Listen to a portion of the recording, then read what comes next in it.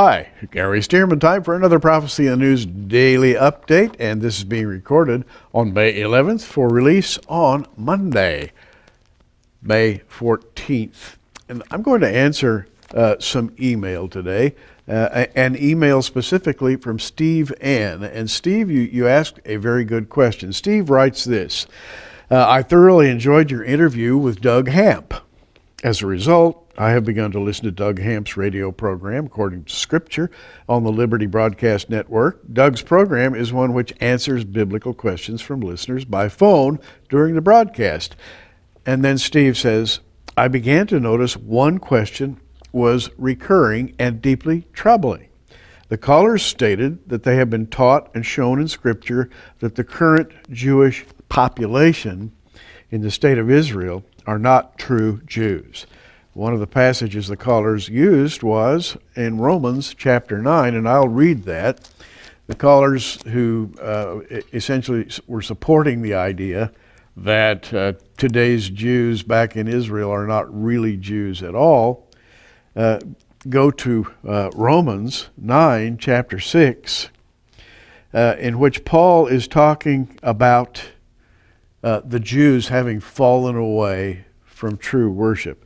In fact, I'm going to read all of chapter, or at least the beginning verses of chapter 9 in Romans, where Paul writes, I say the truth in Christ, I lie not, my conscience also bearing me witness in the Holy Ghost, that I have great heaviness and continual sorrow in my heart, for I could wish myself that were accursed from Christ for my brethren, my kinsmen according to the flesh, who are Israelites, to whom pertaineth the adoption, the glory, the covenants, the giving of the law, the service of God, and the promises, whose are the fathers, and of whom concerning the flesh Christ came, who is over all, God blessed forever. Amen. And so with that introduction to chapter 9, Paul is lamenting the fact that his brethren among the Jews have forsaken the true worship of the Lord God and have failed to recognize the coming of their Messiah.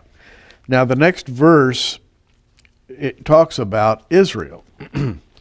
and this would be verse 6. Not as though the word of God hath taken none effect, for they are not all Israel which are of Israel, neither because they are the seed of Abraham are they called children, but in Isaac shall thy seed be called, that is, they which are the children of the flesh, these are not the children of God, but the children of the promise are counted for the seed.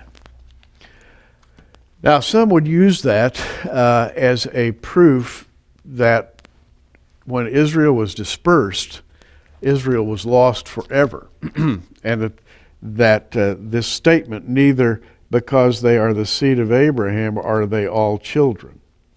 And the verse before, they are not all Israel which are in Israel. Now, some use that as a proof text, saying that the people who have come back to Israel are not Israelites. They are not of Jewish stock. And in fact, there is a long theory which has been enunciated in several books that are on the market concerning a group called the Khazars out of the steppes of Western Russia and Eastern Europe, and supposedly the Khazars took over and became the ruling factions of the Jews, particularly the Ashkenazic Jews in Eastern Europe. And so when they came back to Israel after World War II, it wasn't really Jews coming back, it was Khazars. I reject that on several levels, among them common sense. Adolf Hitler and the National Socialist Party in Germany certainly believed that the Jews were the Jews, and they believed that their mandate for what they call the final solution was to wipe out the Jews once and for all, forever. And they had no trouble at all identifying the Jews. I believe that they were led by the one behind the scenes, Satan. Now the Sephardic Jews in Western Europe are also of Jewish stock. And after World War II, the Ashkenazic Jews from Eastern Europe, the Sephardic Jews from Western Europe, all came back to Israel. They are there today. And here's something fascinating. they have done DNA testing on those who have returned to Israel, and they have established what is called in DNA parlance haplogroup K. And I'm reading here, haplogroup K appears in West Eurasia, North Africa, South Asia populations with such an ancestry. Approximately 32% of the people with Ashkenazic Jewish ancestry are in haplogroup A or K. Now, DNA testing has proven that the vast majority of the genotype that comes back from Europe to Israel has the haplogroup K stamp on it. This particular haplogroup is identified with the genealogy of the Middle East. In other words, the area that we would call Jordan, Syria, and on over to the Persian Gulf. Middle Eastern genotypes. And these would be the people out of whom came the 12 tribes. We have here a report that was printed by the New York Times May 14th, 2002, so it's an old report, but it speaks of two studies, one by Dr. Michael Hammer, University of Arizona, showing an analysis of the male or Y chromosome, that Jewish men from 7 communities were related to one another and to present-day Palestinian and Syrian populations. By the way, did you know that the Jews never really left the Holy Land totally? There was always a residual number of Jews in the Holy Land, and that goes from AD 70 to the present. There's always been a Jewish population there. It's a very simple matter to test their DNA against the DNA of returning Jews, and you discover that not only in the haplogroup K faction, but also in the male Y chromosome, and again in this study, which took place back in 2002, the Jewish men from 7 communities were related not only to each other, but to present-day Palestinian and Syrian populations, linking the Jews of the diaspora with the Jews who remained behind.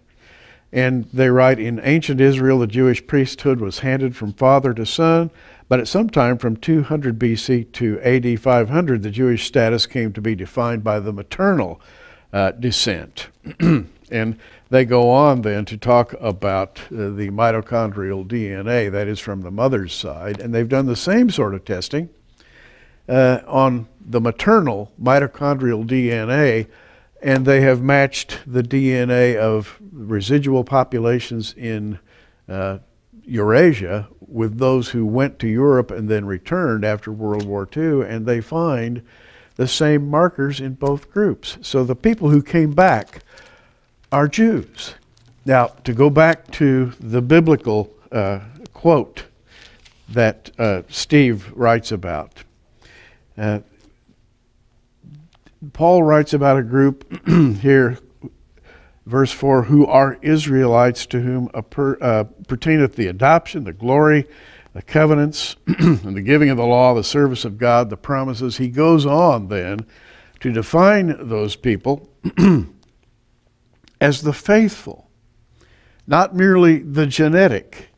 He says, not as though the word of God has taken none effect, for they are not all Israel which are of Israel.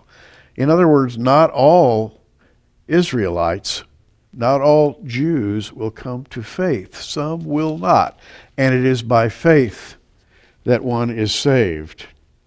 He concludes, neither because they are the seed of Abraham are they all children. In other words, they're not children just because they are genetically descended from Abraham, but in Isaac shall thy seed be called. That is, they which are the children of the flesh are not the children of God, but the children of the promise are counted for the seed. Children of the flesh would be Jewish descendants from Abraham, who are still there. And Paul says that just because they are children of the flesh from Abraham, they won't necessarily be saved. But the children of promise are counted for the seed of Abraham. What does that mean? Well, they are the Jews who, by faith, have accepted the promise of the fathers. God knows who they are. They're coming back to the land. And by faith, one day, they will receive the promise made to Abraham.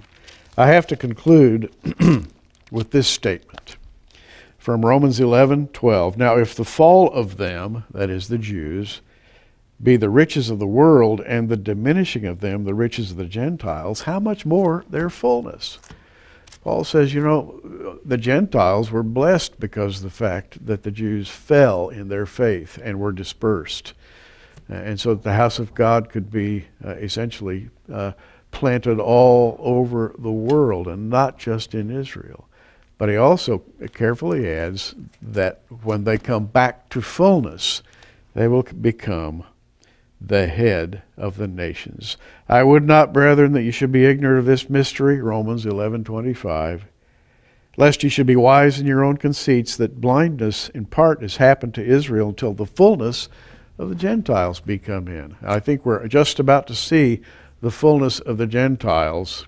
I think we're just about to see the departure of the church, and the blindness which has been upon the eyes of Israel will be taken away. And then they'll have work to do after the fullness of the Gentiles be come in. Those are Jews back in Israel right now. Steve, you know it, and I know it. There are a lot of ways to answer the question. Hope this helped. Thanks for your email. And remember, keep looking up, everybody.